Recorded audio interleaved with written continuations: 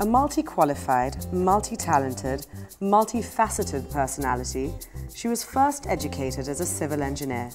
Since then, she has been educated in a multitude of fields and has built a reputation and career of inexorable rise.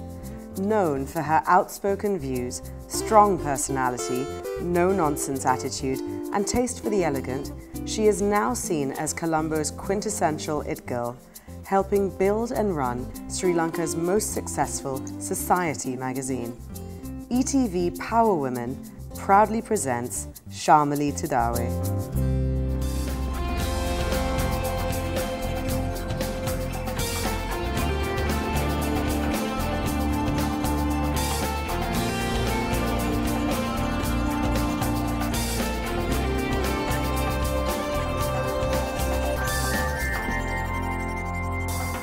Hi and welcome to ETV Power Women. Now you've heard the introduction to our next guest, and I have to say she is one of my favorite people, so I'm incredibly excited to have her here today. Hi Shymalee, and welcome to the show. Thank you, Minoli. I'm just as much as excited as you are to be here. Wonderful. So Shymalee, how did the phenomenon that is now high, how did it originate? How did you put it together? Where did it start from? Well, we actually thought about high in 1999. Right. And that was when Sujan Vijayawardena, a director of Vijay newspapers and Ranjit Vijayawardana's son, rang me and said he wanted to start a society magazine. Okay. And he was looking for a person who would be its editor. Yeah.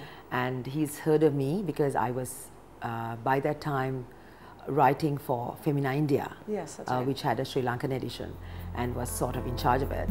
And he said, you know, he heard that I would make a very good society editor, and I, of course, as usual, jumped to the challenge and said, yes, of course, let's meet up. It right, it was spot on. Thank you, thank you. So we had a couple of meetings, and we were all like set to go in 2000. Yeah.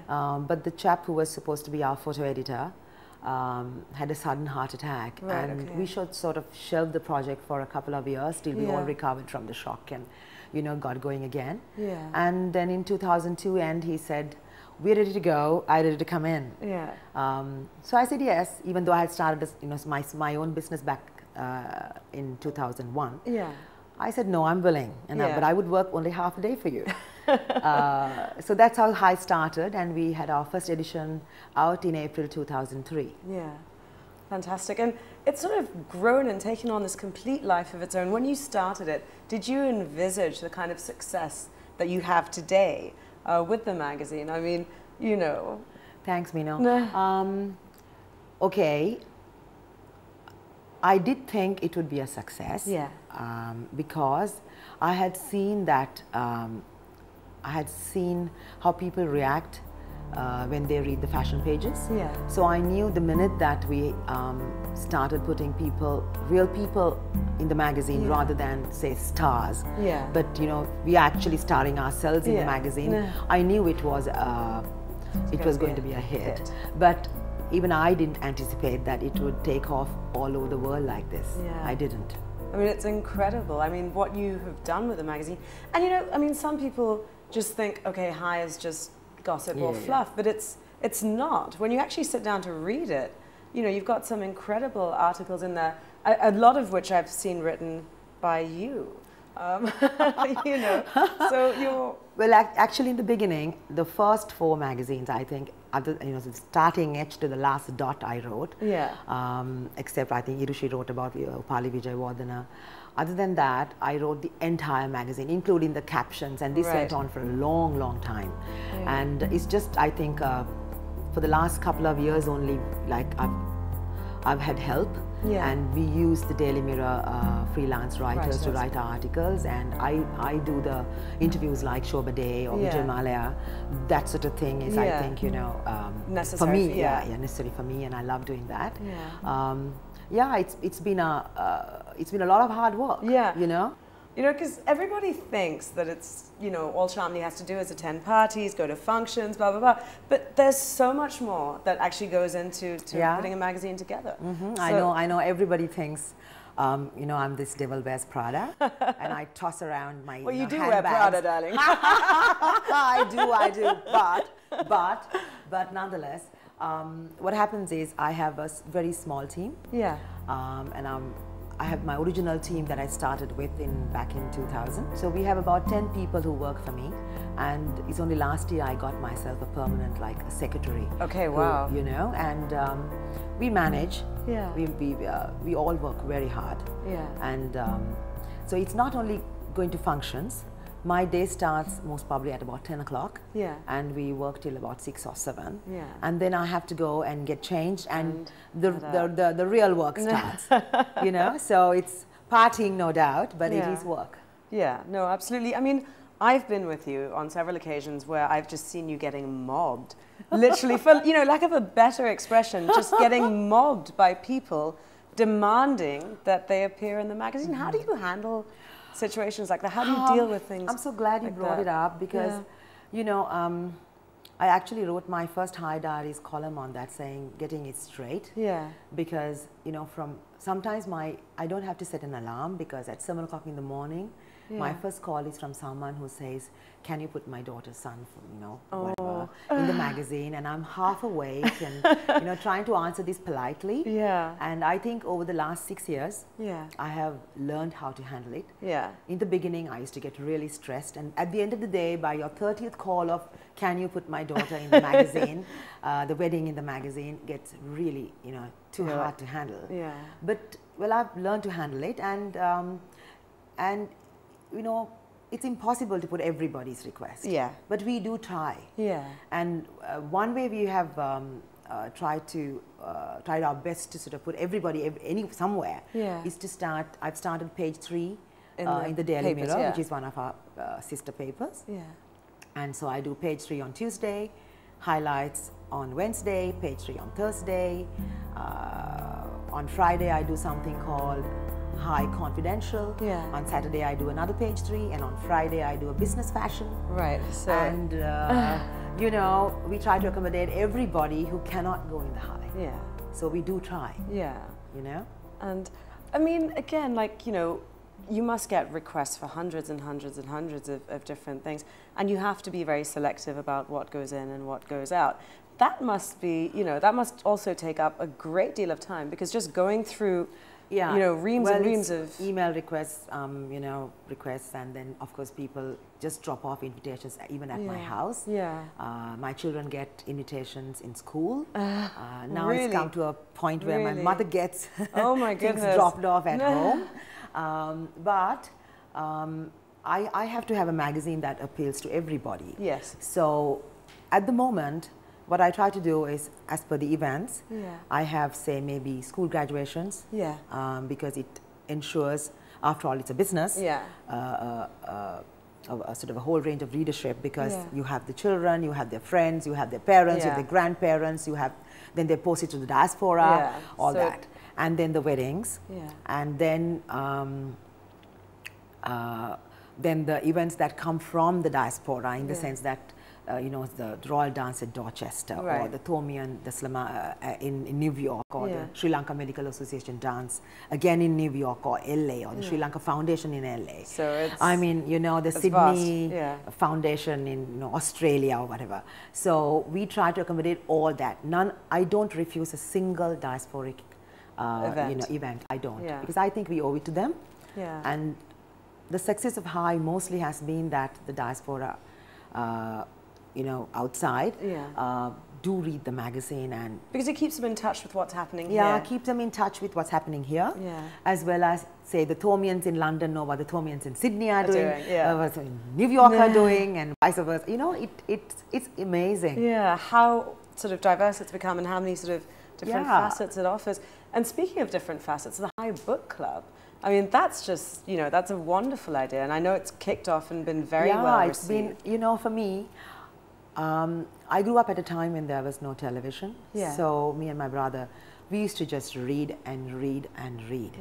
And one thing what happened to me with the High was that I was so busy that for about a good 4 years, I couldn't do the thing I loved most, reading. Right, okay. So this year I thought, you know, now I think I need to do what I like. Yeah. I do love traveling, and I travel a lot. Yeah. But this is something that keeps me, you know, really very happy. And I thought this year I do my book club, and just sort of, you know, just started the book club, and 50 people came for the first one. Which is a fantastic. And everybody at the Hilton was running around trying to find more chairs. You know, I was shivering when I started, you know, and got up and sort of greeted everybody and said, welcome to the High Book Club, and I'm so happy. Now, once a month we do a Sri Lankan author, so we did Uprooted by Martin Wickramasinghe, and that was a phenomenal success. Yeah. And then after that I thought, okay, we do an author, say Atonement we are doing. That's right, that's coming up on Wednesday, and then we are doing And Ranasinghe. Okay. We've already done The Sweet and Simple Kind by Yasmin Gunaratne. Okay. So I think we are onto something good. Yeah, and I know it's been very well received. So it's you know, it's another sort of aspect of High that's taken off in a different direction. Very much. But on that note, we're just going to take a little break, Shymalee. But don't go anywhere, because we've got a lovely, fascinating Shymalee Tudawe with us. So we will see you right after this break.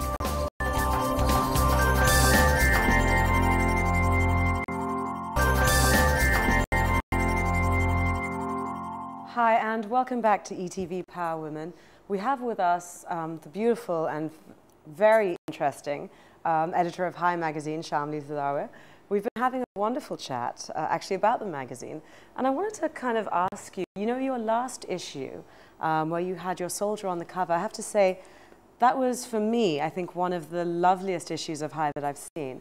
And it was very different because, you know, would you like to just tell us about how because I really want to talk about that, because back in November, when Punerin fell, in the sense that we took over Punerin, the Sri Lankan government, I happened to come across this picture of a soldier with his mates, and he had all these bullets in front of him, and he had this, and they were laughing, and they looked so free, that one picture, and it sort of, you know, got into me.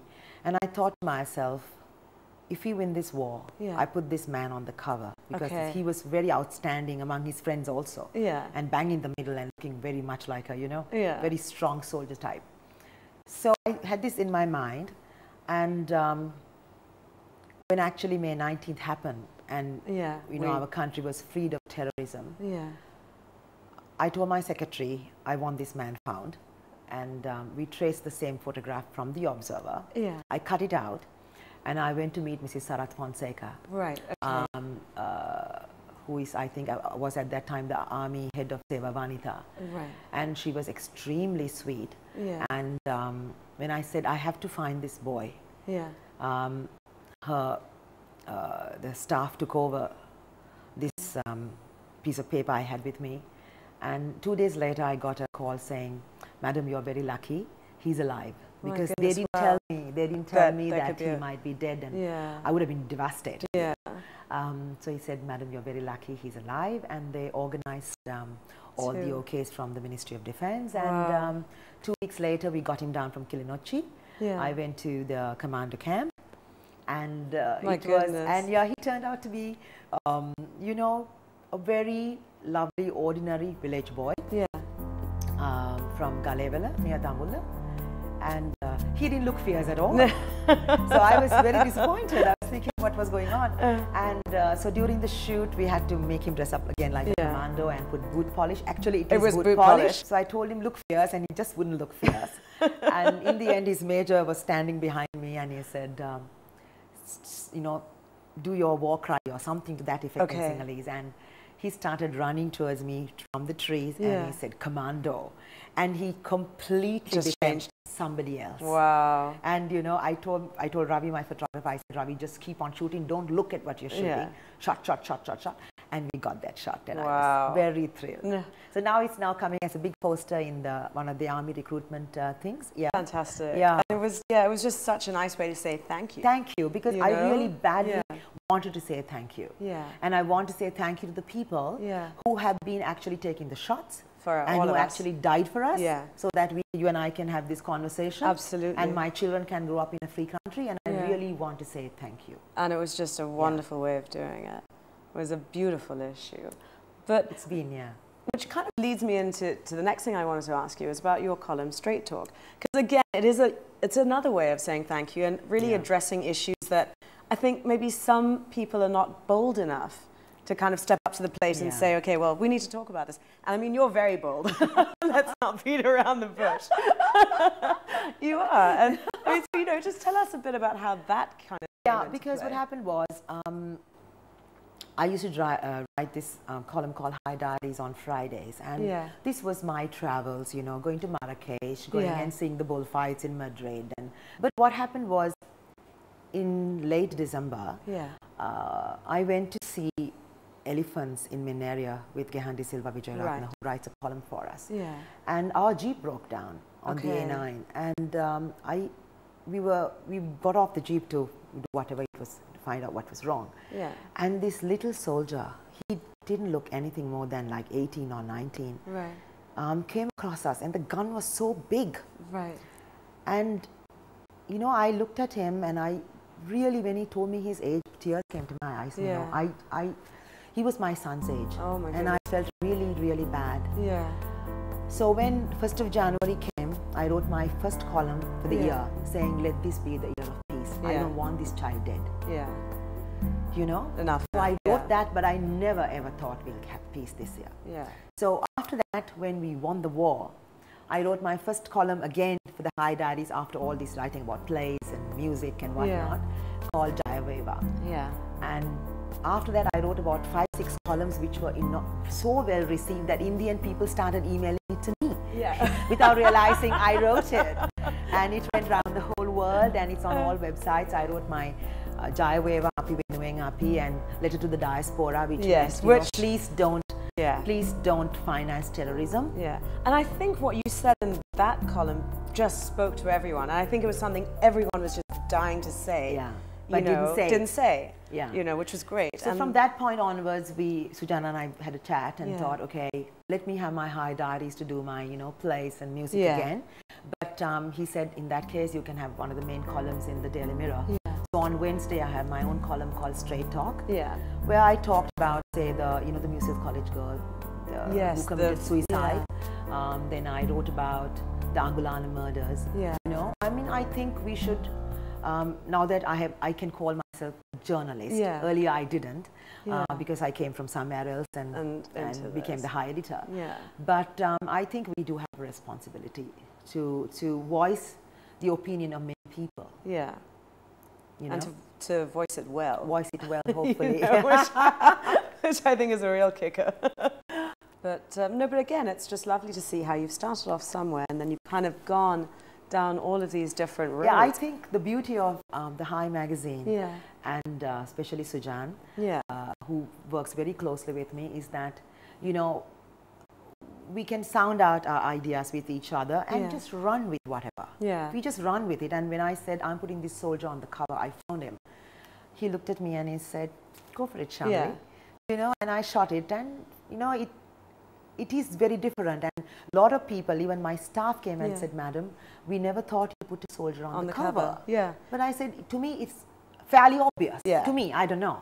Maybe it's not obvious for everyone, but to me, it was unexpected. Soldier was going on the cover. We won a war. And we have to say thank you. And what best way to say it? A lot of people probably who don't know you and who maybe haven't read your Straight Talk, you know, probably don't realize how educated you are. They probably think you fell into this kind of society, you know, thing. But I mean, you did fall into it, but you've done so much more. You know, you've got a degree in engineering, which when I first met you, I thought, wow, how did she get from there to this? Well, it was a surprise to me. Okay, I had a father who did classics. He got a first class in classics. He was a civil servant, and it is from him I actually get all my love for reading. And, you know, he used to read us Pali stories, Sanskrit stories when we were small, me and my brother. The other one was not born, my brother Asala, at that time. But and from my mother I get my mathematics. So by the time it came to my O-level and I had to choose between English literature and mathematics, I think I was a bit lazy. So I'm you know, maths doesn't mean that you have to study at all. You know your maths. There's only one answer. So I did maths. So I did, you know, pure maths, applied maths, physics, all that. Yeah. And so after A-level, 4 of us from my class went to University of Motor to do engineering. Yeah. So that's how And you would have been one of the few, you know. Yeah, there were only 13 girls in my batch. Wow. Out of 150. Wow. And 4 of them came from your school, yeah. Yeah, from my school, from my class. Yeah. And so we were one of the 13 girls in the batch. So I did civil engineering. Yeah. And after that, when I got to the field, I worked for 2 years as an engineer. It was really not what you'd hoped. Yeah. So I thought I'd become a banker, and I anyway. As you do. Yeah, as you do. I had started doing ICMA in my final year, and so I finished my accountancy. And in the middle of my accountancy, I applied to DFCC because they wanted multidisciplinary project officers. Yeah. And out of the 10, there were 2 women, and I was one of them. Wow. And so that's how I started my banking career. Okay, well, I'm going to have to just stop you there, and we're going to come back to this because I find it fascinating how you've led all these different lives. But we've got to take a little break, but don't go anywhere because we've got more with the fabulous Shymalee Tudawe. We'll see you soon.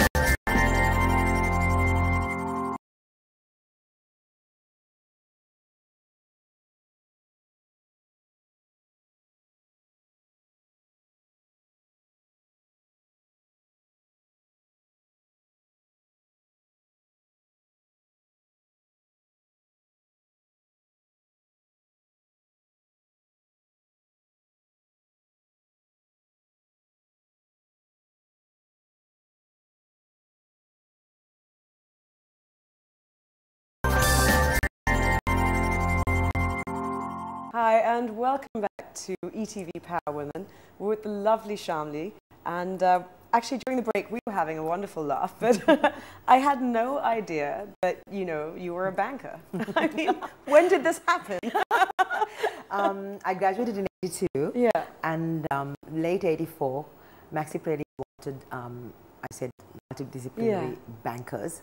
And he suddenly thought he must have engineers with accountancy, so that he found actually 10 of us.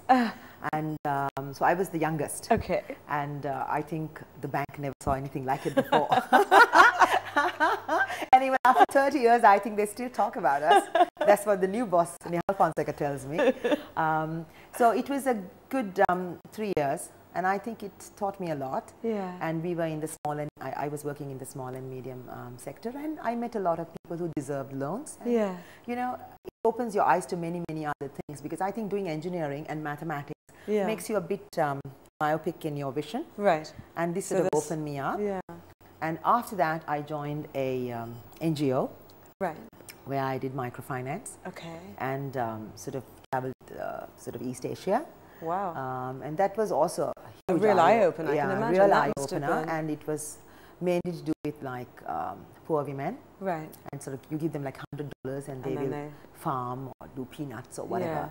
Yeah. And you know, they were very good at paying back. Yeah.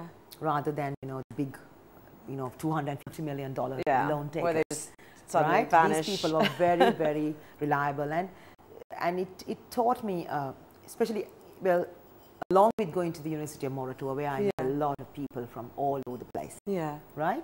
And who have remained my friends for the last 30 years. Yeah. And I think I'm one of the few batchmates who've gone to almost everyone's wedding. Right, okay, you know? Yeah.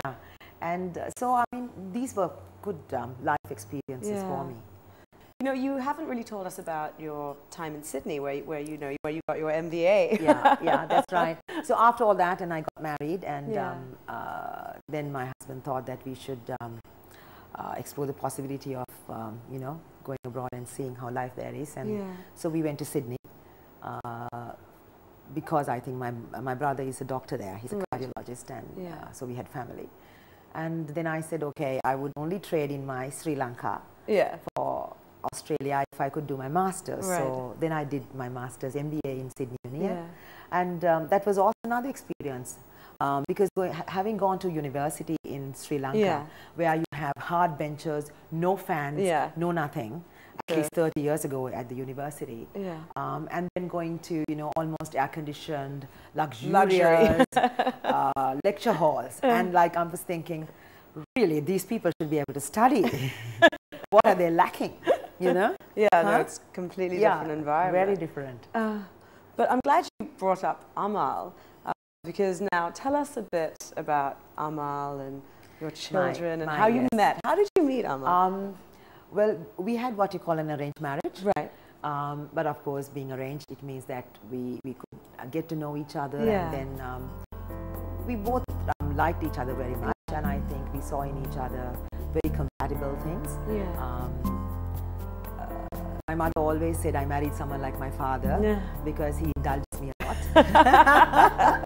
And which is what every girl needs. Yes, and he's very supportive. Yeah. Actually, I don't think I would have got anywhere without him. Yeah. Honestly, because he's very, very supportive. He's very quiet. Yeah. And for the 1,000 words I speak, he will say 2. But he's very supportive, and he's been behind me all the way. Anything I do, he will say, "Fine, go." Yeah. You know. Which and is wonderful. of course, I have 2 boys. Yeah. One's 20, and he's at university. He's second year. He's doing what do you call it, like a double degree. Okay. Oh my goodness. Yeah. I would expect nothing less from your son, your child. But he likes his mathematics too. Okay. He badly wants to do engineering, and I stopped him from doing that. Okay. And then he said, "Oh, come on, Mom." And then so he's doing Masters of Engineering simultaneously with a degree in commerce, which is like finance. Oh my goodness. Yeah, it's a finance degree. Yeah. And my second one just completed his O-levels. Okay. And he wants to be a doctor, he says, like his uncle. I've never been a mother who sat with them and did their homework. Yeah. You know, I mean, I would always say, Mom knows the mathematics. If you have a problem, come ask me. And you know, they would ask me as a matter of last resort. Oh, really? Because yes, because especially Akila, you know, has to really have his pride. Okay. And then he would only come and say, "Mom, you know, you can help." And I would look at it and say, "Okay, right." You know? So I was never somebody who's, you know, going through their books every day or anything. Yeah. No, nothing of the sort. Sort of give them space to kind of find them. You know, I think a lot of people try to get their children to get the class prize in grade 1, in grade 2, and grade 3. Yeah. There's absolutely no need. Yeah. They have to do their go to university. Yeah. They got to have, you know, they got to have a childhood. Yeah. No, right? that's true. Yeah. So I mean, I've let my kids be, and I think they've delivered. Well, I think if your son is doing a double degree, I think he's more than delivered. So in between, you know, your family life and working, how do you find time for yourself? And apart from reading, what kind of relaxes you? What do you enjoy? Yeah. Well, as a kid, I liked mathematics. I did a lot of maths. Yeah. To relax. You did maths to relax. Yeah, I loved it. I honestly loved it. You know, it was very odd. Because there was no TV. Yeah. Then I used to read a lot of books before I started reading in English. I started reading English when I was 8 years old. But till about 10, 12, I read Martin Wickramasinghe's and whatnot in Sinhalese and finished all the Sinhala literature off. And by that time, I had to start off with Enid Blyton's again and go on, right? But so reading takes up a lot of time. Yeah.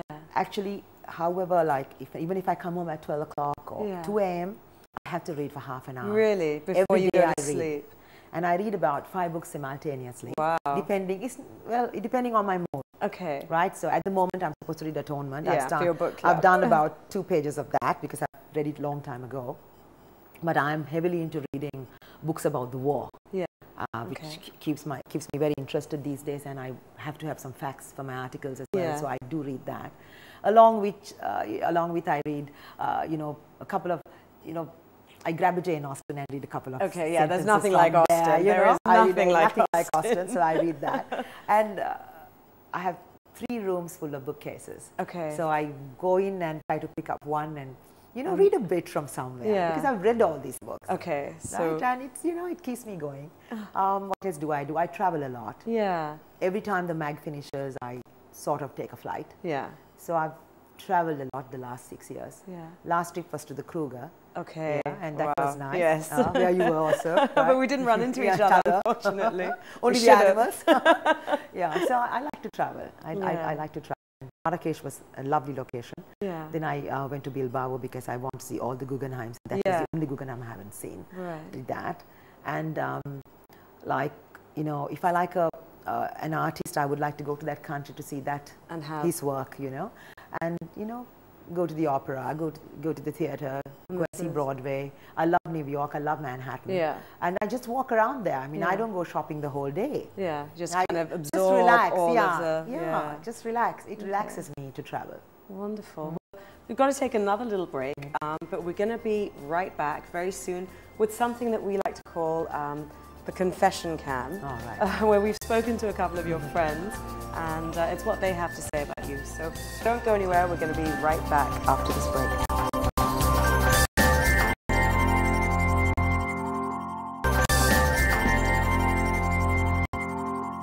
Hi, and welcome back to ETV Power Women. We're having a chat with the editor of Hi, the charming Shymalee, and we're actually just going to show her what we like to call the confession cam, where we've roped together, you know, a few of your friends, and we've said, you know, now dish the dirt, what's she really like? Gosh. So, but it's all very, very nice. So let's take a quick look at what they have to say about you. Shymalee and I are two people I know who have changed avatars quite a lot in the years, in the last 10, 12 years. Before she became this kind of personality. And in my case too, when I was just a human being, before I became a writer within inverted commas. You know, so it's quite interesting how people change. And in Shymalee's case, I actually wrote a story in this book about her. And when I wrote it, I was quite nervous because it's quite obvious that it's about her. So I gave her a copy. I sort of, before it came out in print, I sort of shoved the paper under her door. And she called me back within 10 minutes and said, I love it, she said. I really love it. But one criticism, it's not wicked enough. I'm much more wicked in real life than this. Well, the truth is actually she's not. She's a very nice person, although she loves this persona of wickedness. Quite a lot of other people like to see this very, very wicked, very kind of ballsy person. And she's a ballsy person, but I don't think she's wicked. I think she's actually a very kind person, you know, and quite an honest, a very honest person who has his opinions. But when I think the public perception is different, is that the public perceive her as, I don't know, whatever you like to call it, you know, Wicked Witch of the East or whatever. Actually, she's not at all like that. The other thing I could say about Shymalee is that there are very few people who have either the courage or the integrity to put themselves out in the public domain and not be afraid and not have to backtrack or prevaricate or have sort of say one thing in public and one thing in private. One of those very few people, what you see is what you get. So you may not always agree with her opinions in her articles or columns or what she says, but you have to admire the integrity. Academically, which is I suppose something very few people know about. Where she's concerned, you know, you think of her as the editor of the Hi magazine and it's all social. But what people don't really know is the academic side of her. That she was actually one of the most brilliant girls in our form. And when it came to the A-levels, I mean, you take the island best results, she would have been in the first 20, right? And so when in the O-levels, the interesting thing was, I think her mother wanted her to do the bio subjects, but she had other ideas. And on her own, she went and picked the maths subjects because that's what she wanted to do. So you can get some kind of idea that even at that time, she knew exactly what she wanted to do and did it. The other thing is, to me, she's not Shymalee. She was Chinta in school.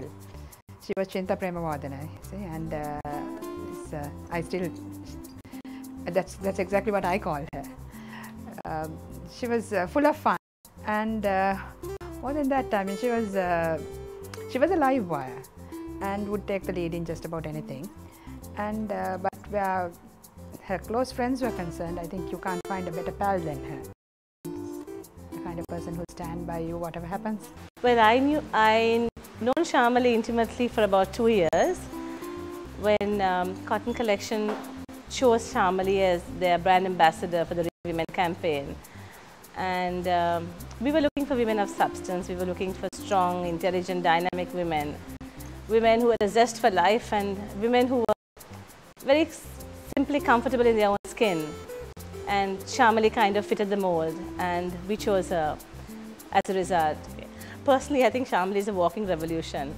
She juggles so many things at so many times, and I never cease to admire the way she does it. She's dynamic, she's always on the go, and she never seems to tire, and she seems to enjoy every minute of it.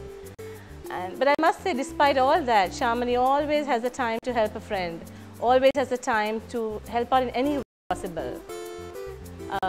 She's also a no-nonsense type of person and totally impatient and doesn't suffer fools gladly. And one more thing that I think Shymalee will totally agree with me is modesty is not her best virtue. How true. I think they got you spot on. And I mean, you know, very, very sort of heartfelt sort of stuff, I think. Yeah, well, I'm so pleased. Touched. I love the last line there. But yeah, I think three of them spoke in three different angles, and I think they got me in different. They got me. Yeah. Yeah, which is so nice. sweet. Yeah.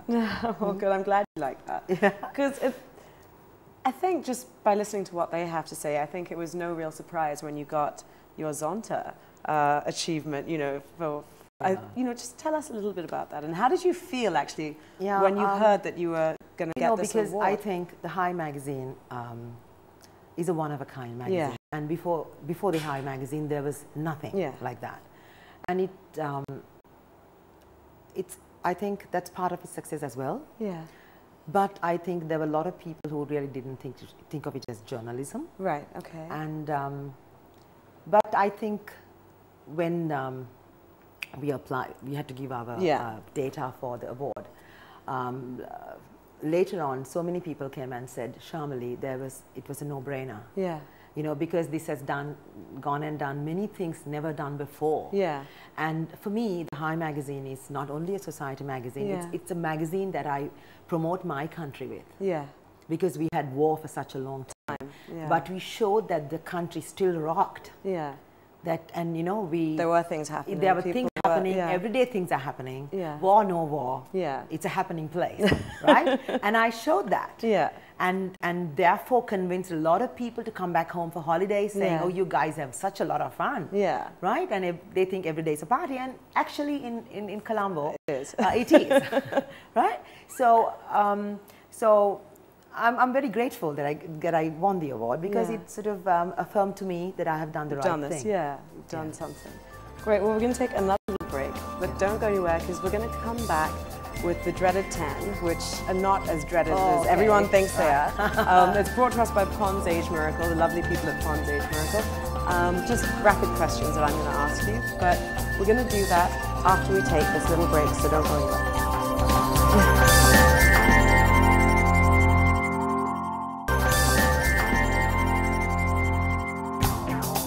Hi, and welcome back to ETV Power Women. If you've just tuned in, you've caught it in time, because I'm about to ask Shymalee the dreaded 10. Yeah. Take a deep breath. I'm ready. Relax yourself and get ready for it. Okay. First question. Which character from any TV show would you like to be, if you could be any character from a TV show? Kill Bill. Really? You'd like to be from Kill Bill? Yeah. Uma Thurman in Kill Bill. Okay. Alrighty then. I'm just going to move back a little bit after that answer. It's super fun. Okay, well, if a film were made of your life, who would play the lead role? Jesus. That's a toughie. That's a toughie? Okay. That's a toughie. We can come back to that Maybe one. Madonna. Yeah? Yeah. Okay. It's an interesting choice. Do you want to be a big fish in a small pond, or a small fish in a big pond? Latter, please. Yeah. Cool. What's your greatest weakness? I used to get angry. Yeah. But not anymore. Yeah, you kind of... Because I've mellowed. Yeah. That used to be my greatest weakness. Yeah. But my anger never lasts long. Yeah.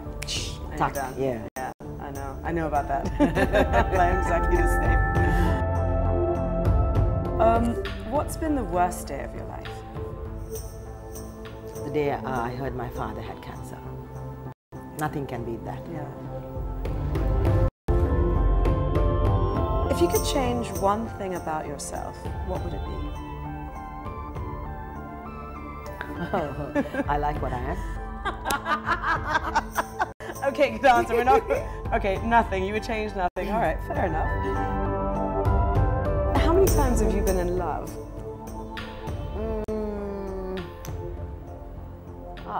About twice.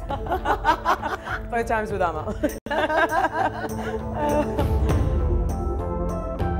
If you could travel anywhere in time, where would you go?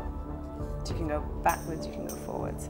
Is there any period that you would like to? I would like to go forwards, I think. Yeah. Yeah. Go. And see what the world would be in the future. Yeah. Because so many things are happening, like the ice is melting faster than I expected, right? Yeah. So what we thought would be the next, even 20 years may not be the next 20 years. So definitely the future. Which is scary, isn't it? What do you wish that you had invented? If there was anything that you could invent, or that's been invented. Cancer. Yeah, a cure for cancer. Okay. Yeah. The last question is, if a spaceship landed outside right now, would you get in it, first of all?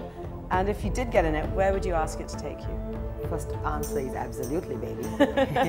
Anything unexpected I would do. And what was the second part? Where would you go in it? Where would you ask them to take you? Not the moon, because it's already been done.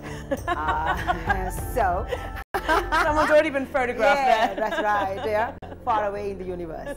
Yeah, that's it. Right, well, you know, thank you so much to Pond's Age Miracle for the dreaded 10. You have them to thank for these questions. Okay, right. Thank you, Pond. But thank you, Shymalee. Thanks so much for agreeing to come on this. I've had a really good time. And especially the bits that you missed between, you know, when we were in the breaks, I think were the best. So thank you so much for being here. Thank you, Minnow. Thank you for having me. It's been a pleasure. It's been fun. It's been really good fun. And I was thrilled when I heard that you had said yes and you were coming on. So, but for all of you at home, we'll see you again next week.